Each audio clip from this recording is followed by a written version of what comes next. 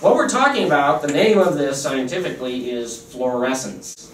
So fluorescence, you can see this in natural materials, and I guess this is appropriate. When you apply high energy light, so say a UV light, which is above the visible light, it'll induce the movement of electrons of certain what we call activators. These are elements that just happen to have the right electron configuration for UV energies. In other words, just a little bit above visible light. And I keep meaning to try to set up a case for us to do this again, but I have a black light downstairs. I can do this with some specimens. Some specimens do this better than others, and it's elements like zirconium and titanium that do this really well. Some of the rare earths, so like the lanthanides, will do this. Not every crystal will do this, and it has to incorporate a small amount of these contaminants, if you will, in order to show this off.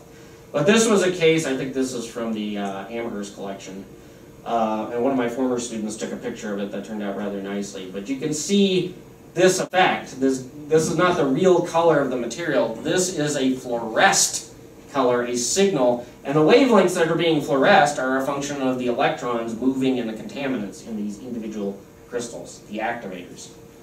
So we can take advantage of that. We know that any light that we get off of this is a part of the electromagnetic spectrum, and fluorescing means doing any of this. Although it's much easier to measure the higher energies you get, because then it gets less messy. The instrument I want to talk about actually plays around with the visible, infrared, which is on the other side, and ultraviolet sides of the visible spectrum, which is kind of messy, but it's easy to get at. Requires a lot less effort. There are other instruments out there that are much more difficult to run, but do similar things with X-rays and ultraviolet rays, higher-end ultraviolet rays. All of these are just ways to characterize what's going on with the electron jumps. In other words, can the individual electron structure of an atom tell us what atoms are there? Again, what we want to do, we want to apply these to the atoms that are present in our minerals. Basically, what we do to do this is separate them. And we do this through spectrometry. Spectrometry just means separate out the wavelengths when you're talking about energy spectrometry. And some of the early experiments on this basically illustrate what I want to talk about. For instance, if you had a vessel of hydrogen and you got it hot enough so that the electrons got really excited, so that they move around a lot, well, they're going to emit light. You can actually see it's kind of a bright light. If you get it real hot, you don't want to look at it. Very bright light. And if you send that through a slit and then through a prism, this is, just like Newton's prism where he broke visible light into all its rainbow components. Turns out you don't get a rainbow from it. Hydrogen gives you 4 distinct lines. So 1 in red, 1 in green, and 2 in violet, or 1 in indigo and 1 in violet, depending on how you like to break up the rainbow. It's a continuum, so the names are kind of arbitrary, but we do have bins that we stick each of the colors in. So it turns out when you heat hydrogen, you get 4 spectral lines. And in fact, if you don't know you have hydrogen in the vessel, say somebody gave you an unknown gas in a vessel and you got it hot, you could determine it was hydrogen by doing this. Those lines are not arbitrary, they occur at the same point in terms of frequency and wavelength, so they are measurable phenomena. And it continues on. There are infrared lines. Of course, you can't see them because they're infrared and your eyes are only sensitive to this series of wavelengths. And ultraviolet being emitted by this. I like going to some of the chemistry websites out there because these spectra are kind of the signature of all these elements, and they like to highlight that. So again, I said they're not arbitrary. In fact, they have specific wavelengths. These are the wavelengths here. So wavelengths are measured in lengths, and they're very tiny lengths, so we're dealing with nanometers, small fractions of a meter. We can also couch these in frequencies, which means how long it takes for the waveform to repeat itself. And those are listed in hertz, which is 1 cycle. You don't need to know any of this. I just want you to realize that those 4 numbers are the same for any hydrogen. How can we get that stuff hot? Well, there's a lot of ways you can do it. One of the popular ways now is to send materials through what's called an inductively coupled plasma. Basically, it uses a charge to ionize everything that and if you're shooting argon through at the same time, you get a nice flame. And you strip off all the electrons and you wait for them to come back. So you can do this for hydrogen or any element, and it'll have fun. The problem with this is you could do this very easily if you break the materials again down in an acid and shoot them through. But if you want to leave things in place, and you don't want to take a whole bunch of material, then you need something that will operate on a smaller scale. These are those spectral lines that are characteristic, and I got those from a chemistry website. Some of them use them as background. They're very pretty. But hydrogen, again, the 4 lines, 2 violet or an indigo and a violet. Mercury, by comparison, there's some similarities, which actually can cause a problem if you're trying to measure it. If you have overlapping lines, that's actually a problem. You have to resolve that. But nonetheless, there's some distinctive things in mercury that tells me it's not hydrogen, it's mercury. Neon here, that's the light that you see in the beer signs, right? That and a number of other noble gases to make those different colors. They make those different colors because of this, because of the colors they emit when they're hot. So it's a trick of getting the neon hot to make the light so that you can advertise your beers. You can look at it in 2 ways. This is known as emission spectrum. When you look at the lines that are being emitted, you can also look at absorption spectrum because it works in reverse. It's the photoelectric effect in reverse. You can actually take out those energies as you pass them through these materials. I won't spend too much time on that because it's not the mode I work in. But if you're familiar with the kind of spectral assessment they make on stars and the sun to understand what's in those bodies, they actually do it through this. They see what's being removed from the spectrum. And it's just backwards from that. You can see the lines correspond, the missing points correspond with that. So again, we want to ask questions of individual grains that are on the centimeter or smaller scale, and maybe we want to actually look down on even smaller scales as they grow. So we want to be down on the micron scale. Unfortunately, like I said, in the last 30 years, we've come up with some powerful tools to do this. One of them being the ability to shoot electrons on a very focused plane. So particle beams, very useful for interacting with samples.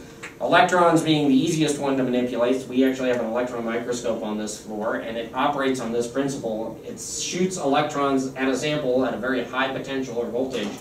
And the electrons get excited, and you can even make some determinations based on what wavelengths you see. And in fact, that works in the X-ray spectrum, so they're very distinct looking lines from that.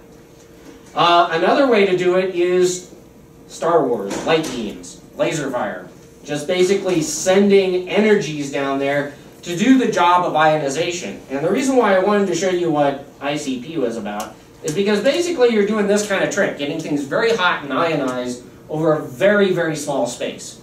A micron size space, actually 100 micron size space, something like that. But nonetheless, you can use lasers, high energy lasers, focus that energy on a small point, and ionize the snot out of whatever you want to look at.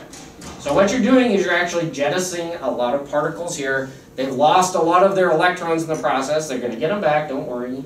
When they get them back, they're going to emit light characteristic of the ions that are present in that specimen, the individual elements that are present in that specimen. So that's what we do downstairs. I've got this instrument called the LIBS, which is an acronym for Laser Induced Breakdown Spectrometer. It took me like a year to remember that's the B is breakdown. Now, breakdown just means we're actually going to ionize everything in it, but it's a laser ablation technique. In other words, we are ablating the sample. Depending on who you read, it's either a low damaging or non-destructive method, but it does leave a hole. I'll show you some of the holes. It leaves a hole, so I sometimes have people come in and ask me, can you tell if this is a real diamond, which I can on this instrument, but it does mean that I'm going to put a small hole in their diamond, and some people are less, they particularly don't want it on the face. If I do it, I got to do it on the backside, and that's kind of hard to do. So, what is it? It's an instrument bought off as a commercial product, but if you've futzed around with analytical instruments, you know that that's a highly specified device because they don't have a huge market share for this. But it's basically the kind of laser they use to etch things. It's the kind of laser they use for eye surgery. It's just nicely packaged into an instrument with a microscope and a series of spectrometers, 7 of them, that allow me to spread out the light that's being generated, and that's what it looks like when the laser hits the sample. Again, remember what we're doing here. We are basically kicking out a bunch of particles that are the result of being hit by the laser, They're getting very hot, they're getting electrons, and they're creating what we call a plasma cloud. We look at that light in a short period of time and we see it. So it's a fairly high energy laser that operates in the UV wavelengths. So you can't see the laser light. That's a good thing because it would hurt your eyes. But more importantly, this is what we call a class 1 laser device. Everything is nicely contained. You can't operate the machine and be able to see the light from it. And again, that's a good thing. By default, it has these 1 and 2 inch sample formats that make sample preparation somewhat more cumbersome than it could be, but nonetheless, it's pretty low preparation compared to some of the other techniques that are out there. So the process, again, is basically laser energy hits the sample, it heats a very small volume, and you specify how big you want that volume to be by telling it how big to make the spot size. Under that heating, you get volatilization or ablation of the material. It goes down to a certain depth. The plasma generates above it, so as that material cools, it starts to emit light, and then that light can be broken down for spectral analysis. What you're left with is a hole. Sometimes they're nice looking holes, sometimes they're not so nice, right? You can't always see them. These were some nice looking holes from some of Carrie's work last year. These are made in selenite, so because it's a nice clear crystal and the energetics were favorable, you can see that the hole itself, it's this thing right here, is really nice looking. And then you have what we call the ejection blanket around it. This is material from the plasma that has come down, much like a crater on the moon. It's basically the debris field from blasting out a small portion of that. So again, relatively non-destructive. These are small. The target size was 70 microns, and if you measured one of these, it's on the scale of 100 microns. And they're not very deep. They go down a few nanometers, and that's about it. All right. Laser ablation techniques are tricky. This isn't the only one on the market, and all of them have this problem. It's about getting the laser to couple with the sample. So it depends on sample geometry, spot size, power, statistical significance. I've had 2 UGROW students working on this so far, and we've made great advances in understanding our instrument. But it is an instrument-by-instrument problem. You have to assess your own instrument first. So we spend a lot of time figuring out what works for making successful analyses with the things that we've looked at.